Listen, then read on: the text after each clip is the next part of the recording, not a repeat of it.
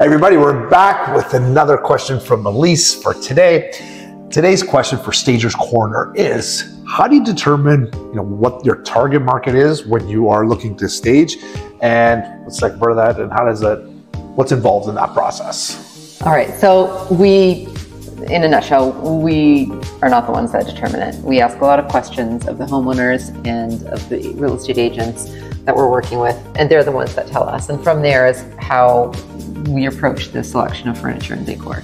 So if it's a family area, if it's a 3-bedroom home, for example, we know we're going to approach it. We're going to make sure the rooms are kid-friendly. We're going to have some adult spaces, but it's not going to be super over the top.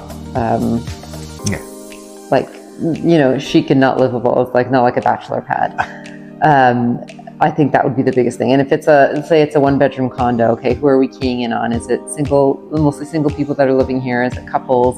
Obviously, a lot of that time it's no kids, that sort of thing. So we really rely on the agents and the homeowners to tell us that, and we take it from there. Well, I would say sometimes it has an intrinsic, I would say value, but if it's a 1-bedroom, chances are you're not going to have a family there. Absolutely. So there's also that element. It's clear cut. Yeah. All right, so I was just looking at time, making sure we can get under the 90-second mark. Thanks for answering that. No, we did.